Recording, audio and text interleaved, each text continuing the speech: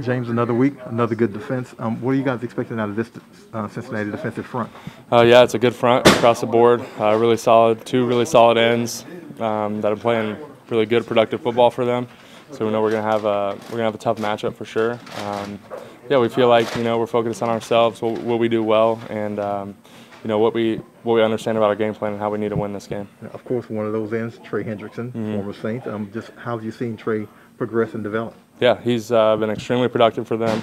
Obviously, he was good when he was here, and earned a really great contract in Cincinnati. So he's been a great player for him. I mean, sacks, tackles for loss, been disruptive all over the board. So it's gonna be a tough matchup, but it'll be fun. How have you seen this offensive line, your offensive line, develop, especially over the last couple of games where you guys have really gotten the run game going? Yeah, that's been important for us. I think that's helped us get a little momentum in games, get a little more confidence, I think.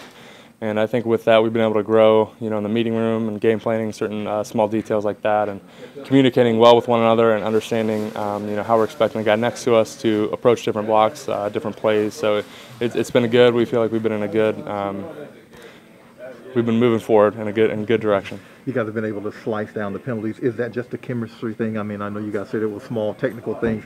Do you feel like you guys have been able to clean those up? Yeah, we've been able to clean them up. It's been really important for us. Just staying ahead of the chains, not hurting ourselves, shooting ourselves in the foot, and that's going to hurt any team. So really, it comes down to focus and technique at the end of the day. Every play is, one of one, and you got to be locked in on your assignment and your technique, and make sure that you're doing everything within the rules, and that'll take care of itself.